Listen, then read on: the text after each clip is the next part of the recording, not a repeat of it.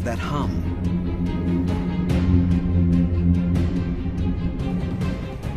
Mysterious trails made by rocks. Here we go. Creatures that glow in the dark. An ancient underground sea. Strange things happen when temperatures soar. And now, the mercury's climbing. This is the wilderness and the wildness in the Valley of Death.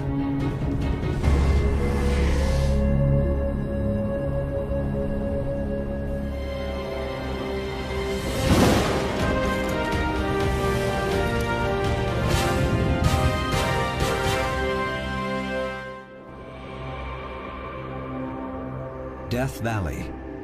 The name itself conjures an image of vast desolation.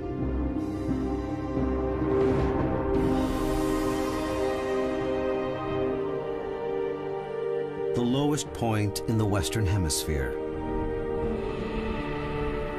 The driest place in the USA. The hottest temperature ever recorded on the continent. 134 degrees.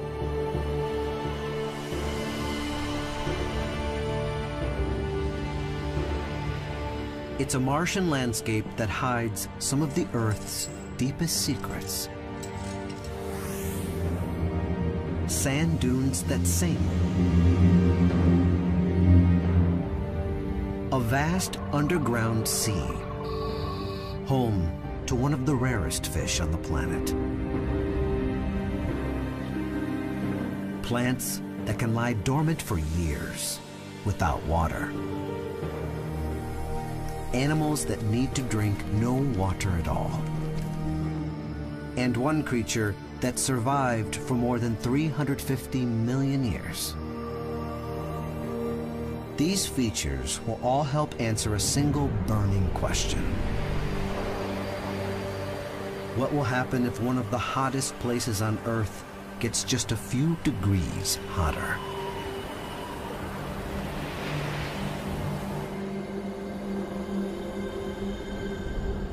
When life at the limits of existence is pushed that little bit further.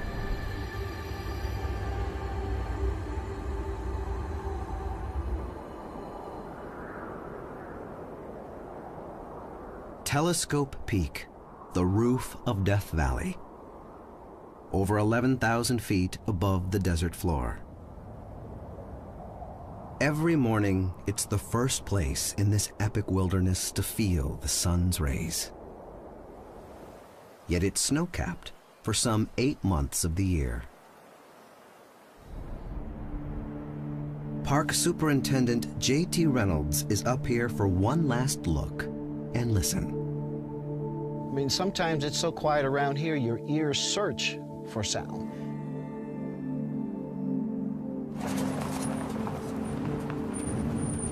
JT will soon retire. His last official journey through Death Valley will take him from the highest point to the lowest. And he'll touch on places that may never be the same. For the last decade, the temperature has been hotter, the causes and effects uncertain. Climate change is real, whether people want to believe it or not. And national parks are places where that kind of research and questions can be answered.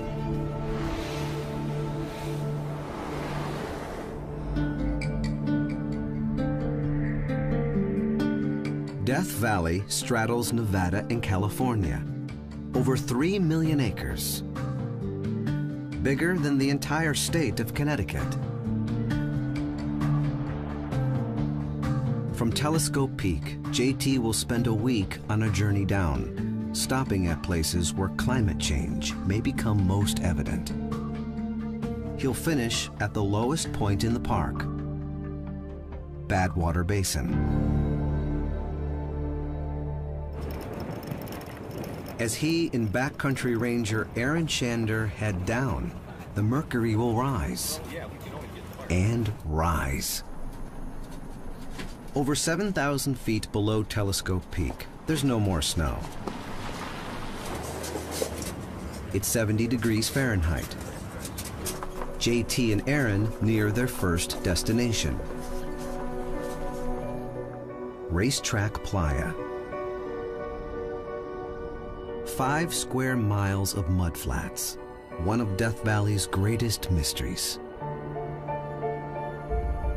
Boulders weighing up to 700 pounds, with long furrows behind them. Evidence that these huge stones have somehow moved across the racetrack surface.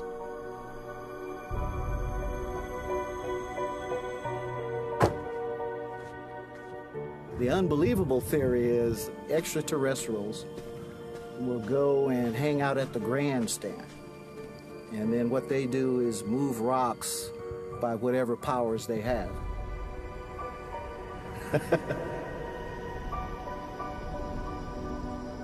No human has ever seen these boulders actually move. But some scientists theorize that it happens during freak conditions, when intense winds push the rocks across a frozen land surface. With global temperatures on the rise, it seems that Death Valley is heating up. If freezing water is key to the unique conditions that allow these rocks to move, their days in motion may be limited. Less ice could mean less movement. The tracks may be fixed in time, eerie signposts to a changing climate.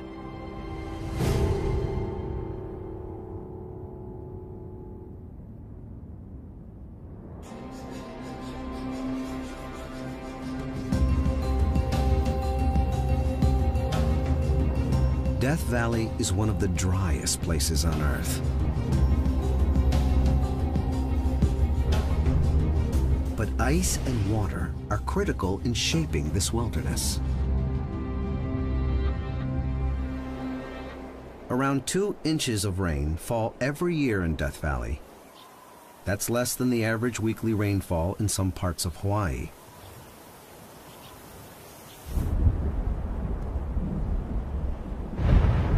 But when the heavens do open up over Death Valley, it's awe-inspiring.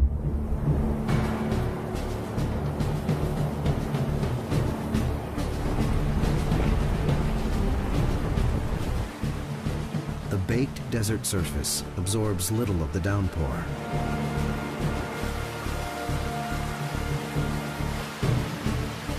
All that water channels into massive flash floods. It slices straight down.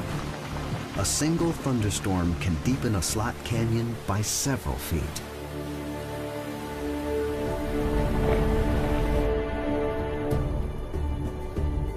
And all that water can trigger an explosion of life.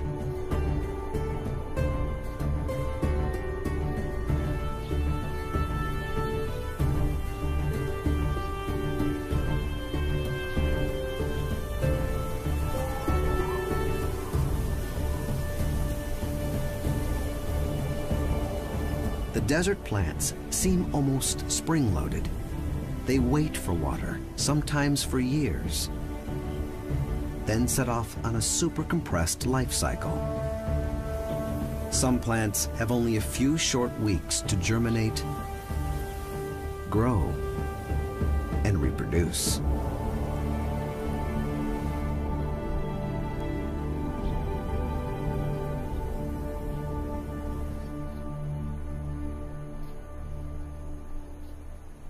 Started her work in the 1960s. Park botanist Michelle Slayton investigates the effect of global warming on these hardiest of plant species.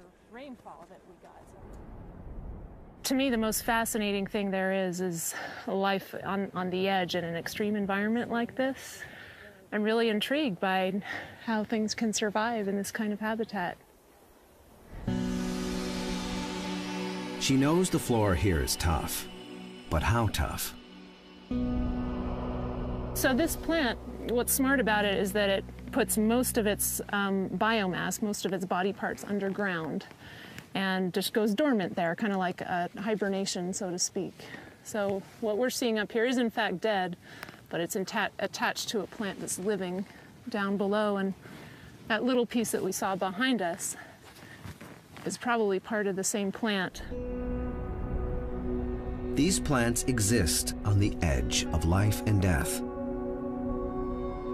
Other plants have leaves that reflect sunlight and the ability to recycle water within their systems for years on end.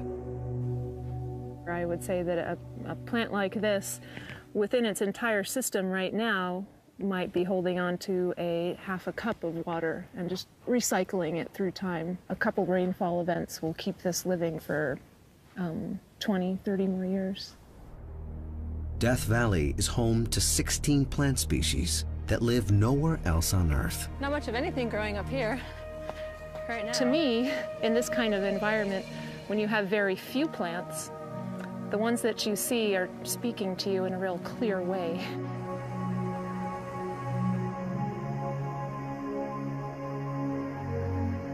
Something is killing them off, and exactly what is a mystery.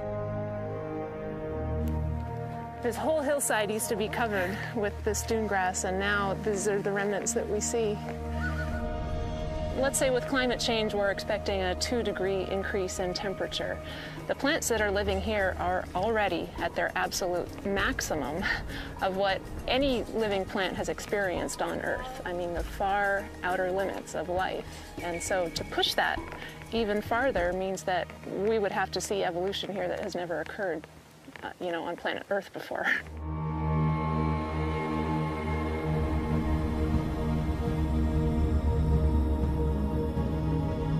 Death in the valley comes from the sun.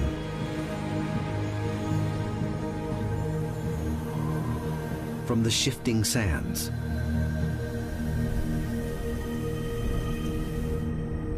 From the sheer vastness of this otherworldly desert. And the more heat, the more life is pushed.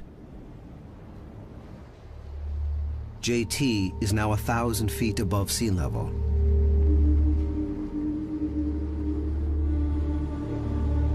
The temperature is 95 degrees. The lower they go, the drier and hotter it gets. Every 300 feet down drives the mercury up another degree.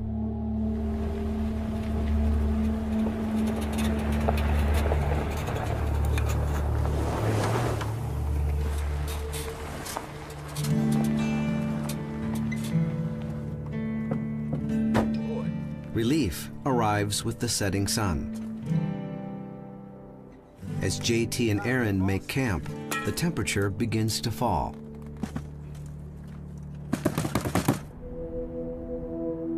With night comes wildlife that has developed specialized survival techniques.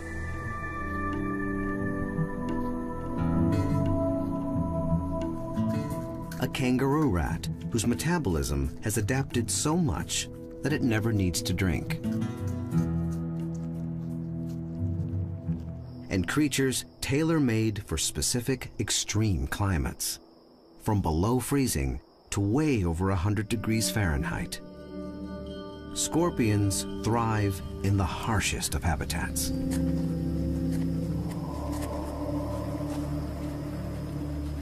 Death Valley is a hot spot for scorpion diversity. You have high elevations up to Telescope Peak, all the way down in the bottom, in these washes and playas, you have totally different habitats. Biologist Matt Graham and his assistant use ultraviolet lights to hunt their highly camouflaged quarry. And sometimes when you're lucky, you'll actually find them up in the bush. Hi, here we go. Found one? Yeah. Trapped by the UV light, a creature that once lived amongst the dinosaurs. He just caught a little aerial insect, and now he's stinging it.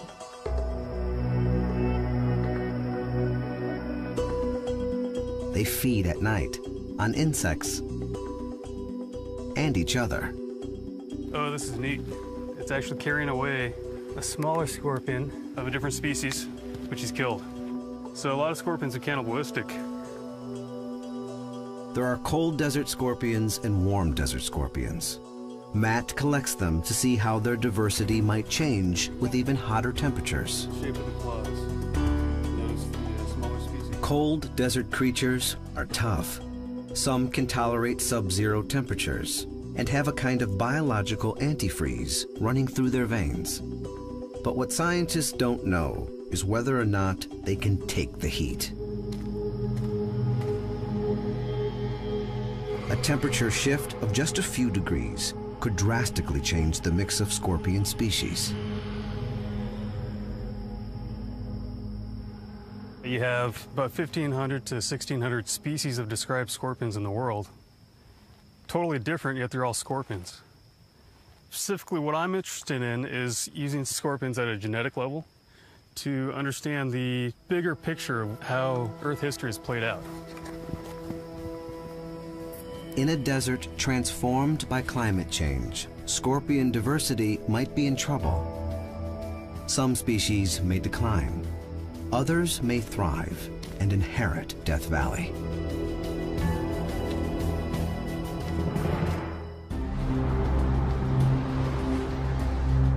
From Death Valley's highest point, J.T. Reynolds has traveled over 200 miles.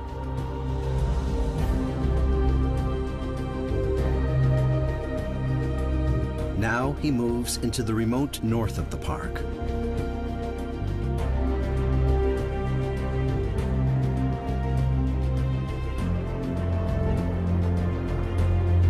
The mercury's over 100 degrees and rising fast.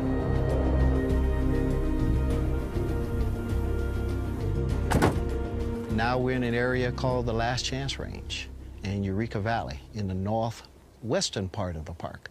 So we have come quite a ways in a park as large as the state of Connecticut. Here is one of Death Valley's most spectacular landmarks.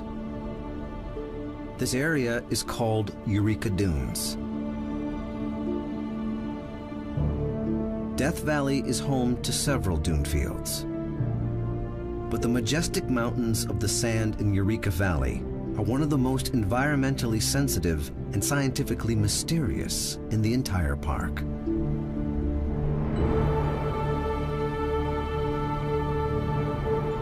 This is kind of like a tabernacle. This is kind of like God's country.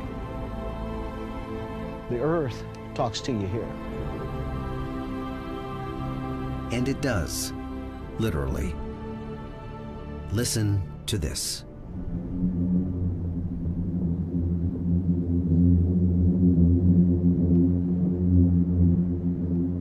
The sound you're hearing is actually coming from within the dunes themselves.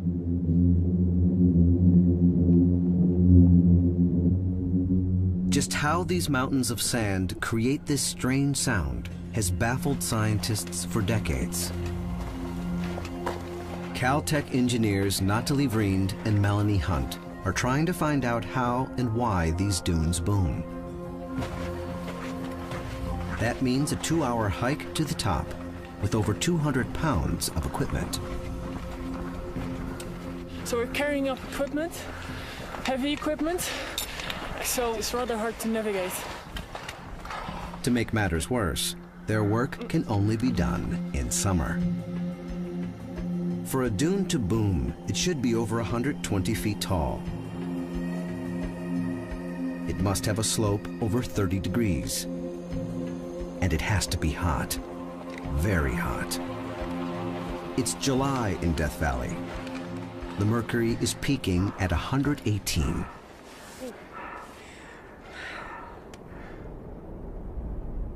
Extreme heat and winds that come from nowhere, some gusting to over 50 miles an hour.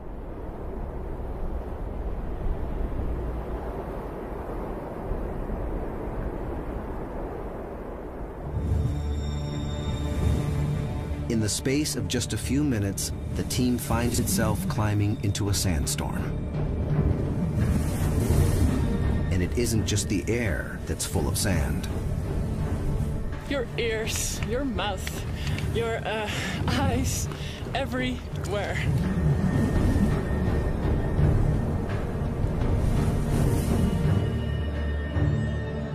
Finally, the wind ebbs. Now work can begin. Line to the other side. So let's cover it well with sand again. In order to understand what's making noise within the dune, they've got to be able to hear it.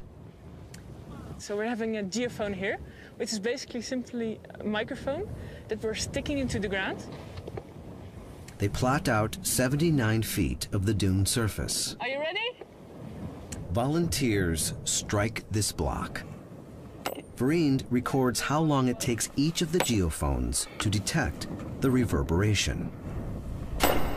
The geophones hear waves trapped within the top layer of the dune, waves the human ear can't detect. Measuring these controlled waves might help them piece together the larger mystery.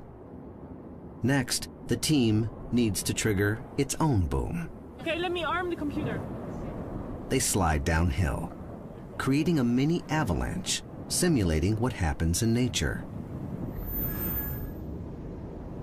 In nature, wind creates the avalanches, destabilizing dune crests to the point where they collapse and trigger booms.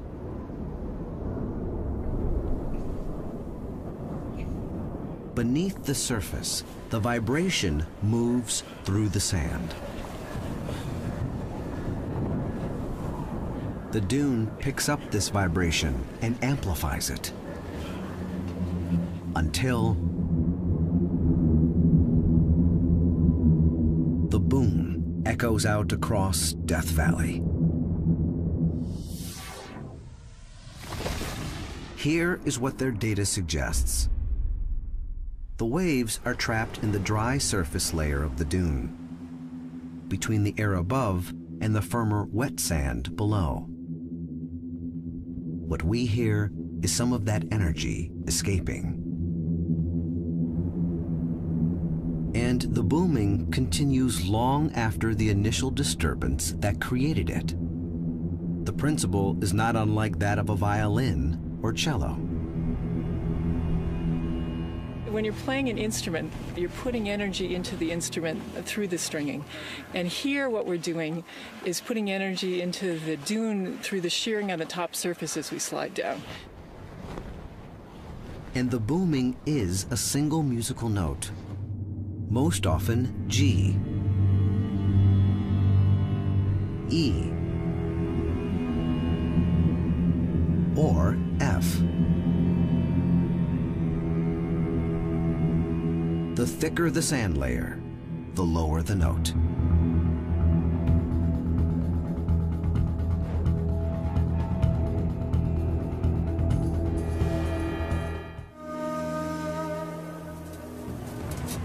On the far side of Eureka Dunes, J.T. Reynolds turned south towards the lowest point in Death Valley. The lowest point in the USA, Badwater. J.T. reaches sea level, then keeps descending. Soon, he's 20 feet below and still heading down.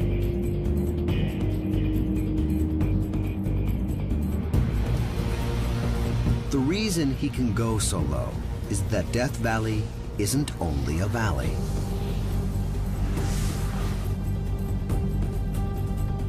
It's a huge crack in the Earth's crust that's pulling apart faster than it can be filled in. Approaching Badwater from the south, geologist Brian Warnicki. He's a world-renowned expert on tectonics, which shape our planet. The Earth has basically two modes. It either forms ocean basins, which are thousands of meters below sea level, or they form continents, which for the most part are above sea level. Places in continents that become below sea level are driven there by tectonic motions which pull the crust apart in a way that's faster than sediment can fill the hole. question, how rapid is Death Valley being pulled apart?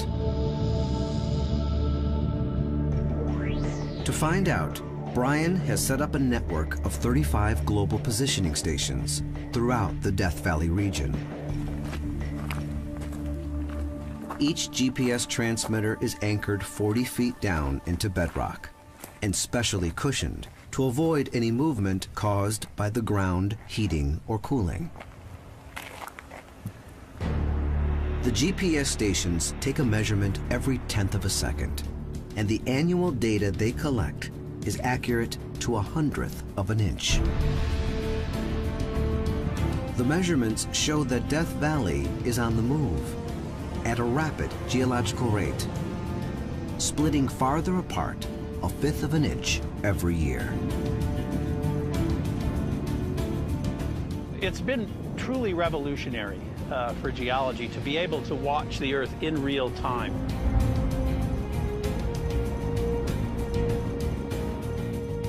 Within the Earth here, there's movement and there's life. Perhaps one of the strangest forms of life on our planet.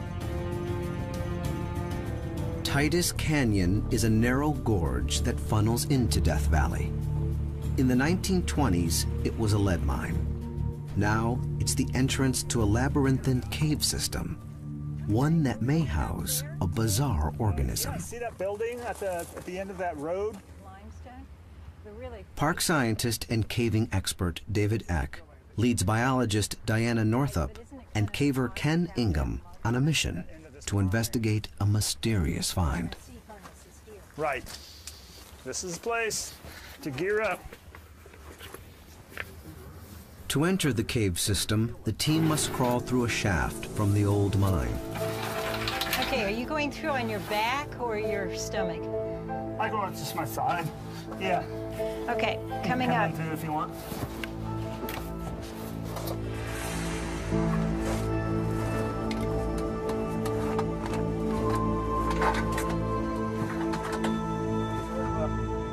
The cave is really a series of cracks and chasms, 3 feet wide in places and more than 200 feet deep.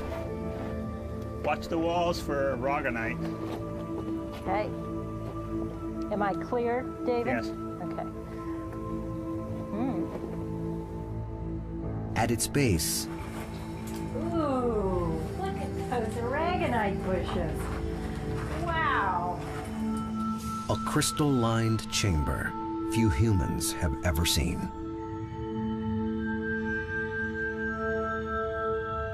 These fragile and beautiful crystals grow here undisturbed, as they have for centuries. But this is not the object of this expedition. Months ago, while exploring this cave system, David Eck discovered some strange blotches on the walls. Diana Northup believes the blotches could be evidence of a unique life form with amazing qualities. She searches for organisms that don't need sunlight to survive. Microbes that eat rock. They're like little engineers. They're mining the rock walls for substances that they can eat. Diana heats her equipment to burn off bacteria that would otherwise contaminate her samples. It's a way to sterilize and make sure you're only culturing stuff from up there, not from other places. Okay? So she takes samples of the rock surface, and she hopes the microbes living in it. when you look at the rock walls, you don't really think that they could be alive, that there's all kinds of things that live here. A scanning electron microscope magnifies the samples over 1,000 times. The results are positive, but puzzling. These star structures hint that the microbes are present. But it may take years for Diana to identify exactly what species. So the caves are really revealing mysteries to us. We're finding novel species, ones that may date back millions of years, that have lived a very slow existence in caves.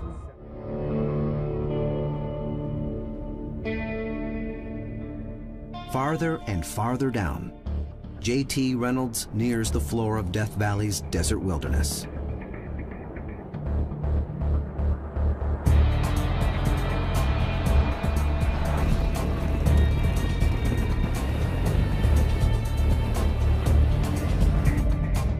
At 282 feet below sea level, he enters the hottest zone of them all, Badwater Flats.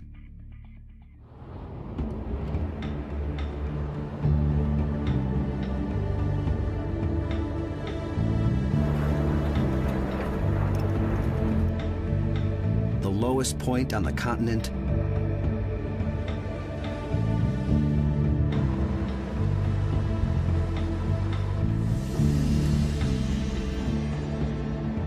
and the hottest place in the USA.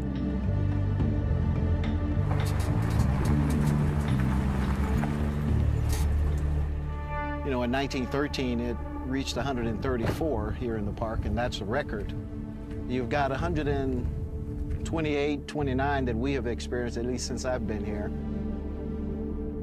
Surprising, then, that this area is far from dry.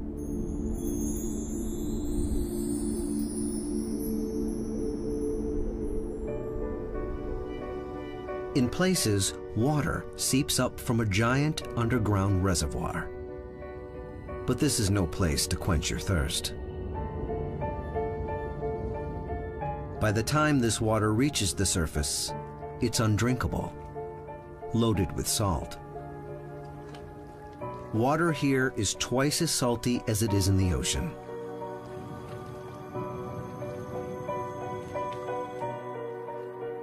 Rainwater runoff pools here as well. As it evaporates, it leaves salt crystals. But no matter how hot the temperature, the springs never dry up. Nearly 50 times more water evaporates from Death Valley than ever falls here as rain.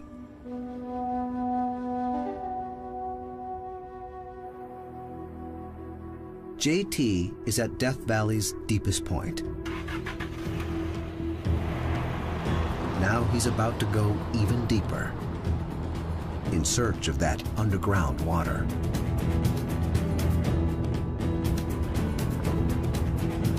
They drive about 60 miles east from Badwater.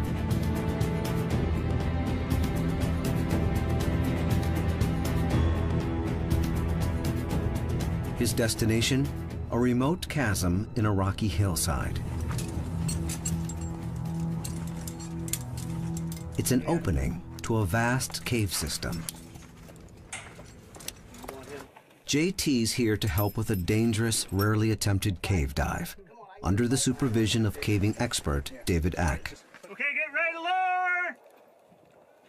Some people explore in the canyons or the mountains, but there's an underground Death Valley too, which isn't as well known. And there's mysteries all throughout the park, including in the caves here. There's that first ledge. This is the entrance to one of Death Valley's least understood ecosystems. To protect it, they must first document what's here. The scientists aren't certain what they'll find. No one's been down here for years.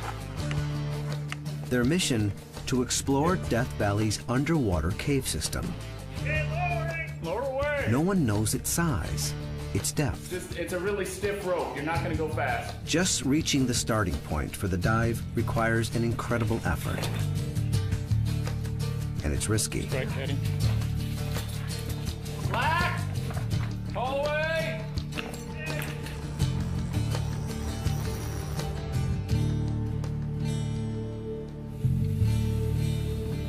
On the bottom! Plane! Off belay! What's up, y'all?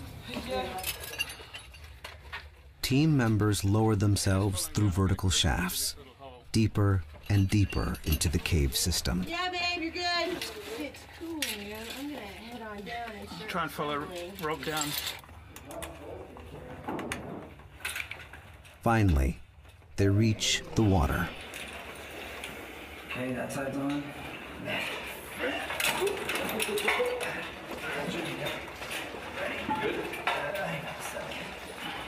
That's good. You got things. Top. No, Which finish mount? The black ones? They check and triple check gear before the divers submerge. You got it. You got the note line? No deeper 1/3. Cave diving is one of the most dangerous pursuits on Earth. Tom, you got 5? If anything goes wrong underwater, the chance of survival is limited. Divers can become disoriented and lose their way, running out of air with no chance of surfacing.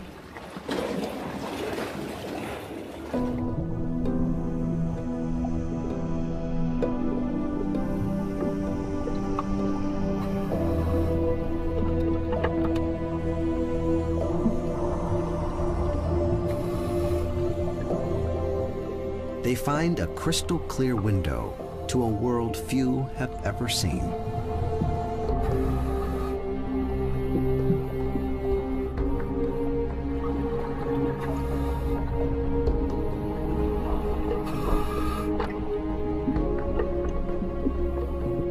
It's been said that more people have walked on the moon than have entered this water.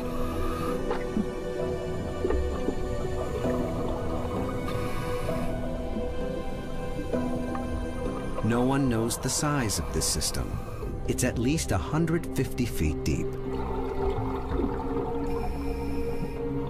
They analyzed the water. Its temperature is a steamy 92 degrees Fahrenheit. They measure acidity, clarity, and oxygen levels. It's perfect drinking water. And there's no doubt it's part of a bigger reservoir.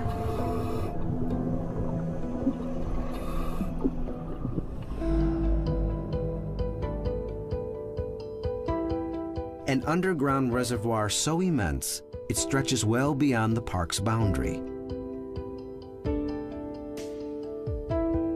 and towards Las Vegas, a city whose booming population may pose a threat.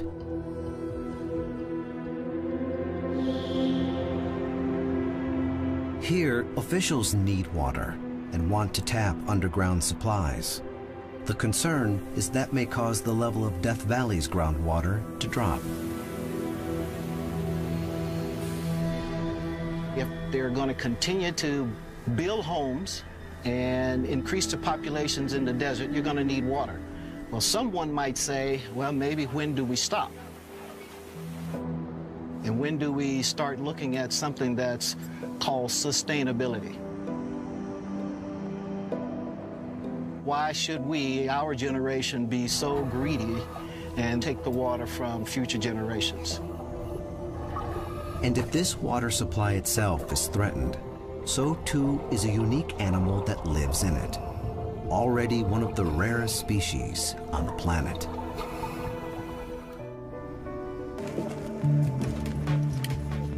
Only one team of highly trained cave divers is ever allowed to enter Devil's Hole.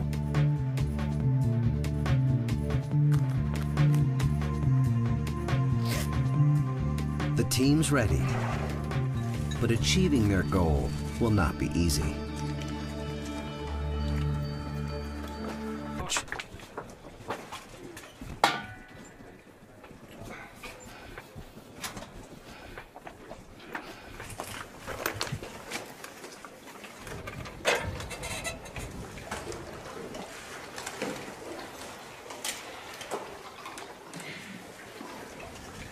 Then, into this underwater chasm whose depth has never been measured.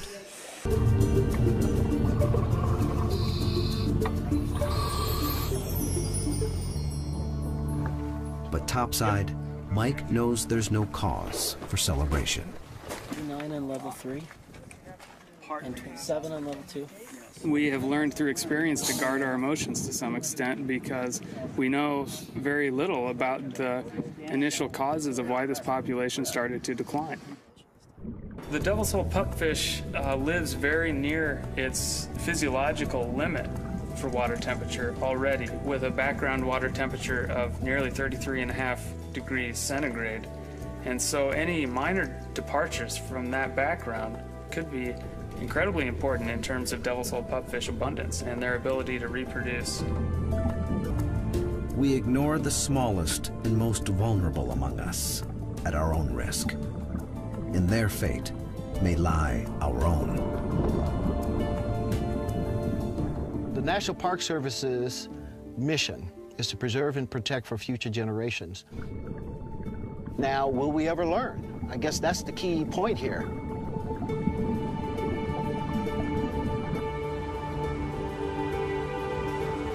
On his last journey as superintendent, J.T. Reynolds has traveled over 2 miles down towards the center of the Earth.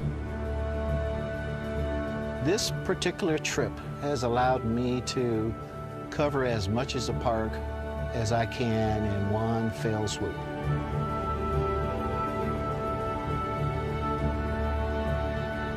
This is one rich resource in terms of what people can learn and what they can find. There's a lot of mysteries here.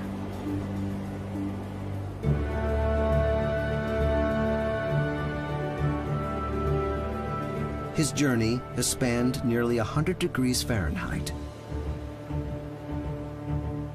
From the snow-capped Telescope Peak to a valley floor that slowly splits. And beyond, to mysteries, marvels, and even miracles. Boulders that move unseen across Racetrack Playa. Sand dunes that sing. Plants that bloom only once every few years. The last unlikely refuge of an endangered desert fish.